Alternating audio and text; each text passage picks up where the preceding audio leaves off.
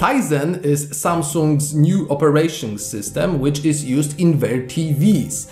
This year it underwent a slight facelift that makes it even more convenient. In cooperation with the manufacturer, I show you how it works and looks.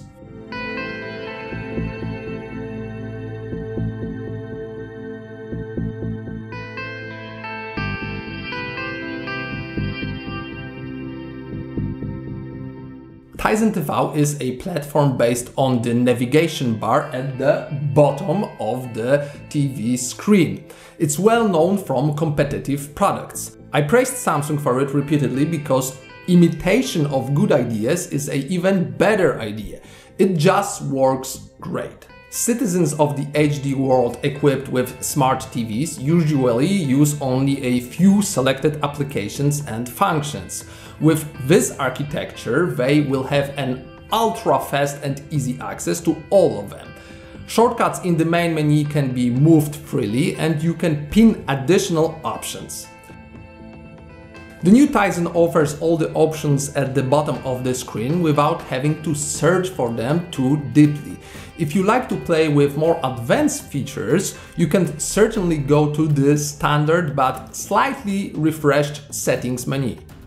This year Samsung listened to the comments from gamers, including my own, who have long asked for a transfer of the game mode to a more comfortable place. It's nice that now we have it at hand.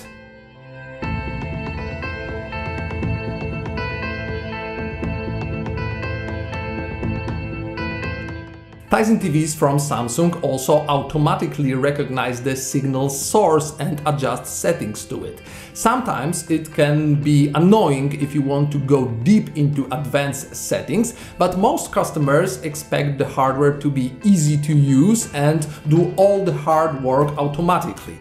That's how it works here. Simplification of the system can be seen everywhere, in a good sense of the word.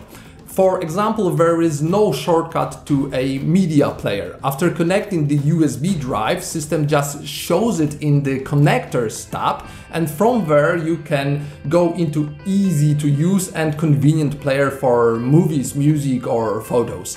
This removes one of the shortcuts from the main menu, which would be useless without USB flash drive plugged in. The manufacturer also simplified the remote control, which now is ultra minimalistic. It's a shame that Samsung abandoned the motion recognition. This slows down entering passwords or navigating web browser. Fortunately, there is an alternative in the form of virtual remote control. Mobile application Samsung Smart View allows you to use a digital version of the remote control and also gives you access to trackpad, which can control the cursor on the screen in the TV's web browser. The app also allows for the fast transfer of photos, music or videos from your phone or tablet directly to the big screen. The third search option is voice recognition function activated from the remote control. It works very well. Obywatel HD.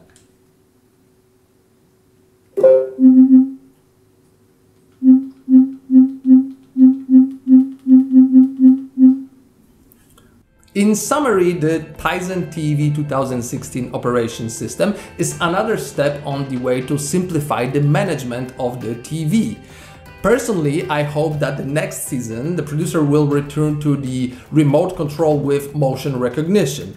But from the software point of view, there are only small details left to tinker with. Samsung has chosen a very good direction for their platform. Keep it up, guys!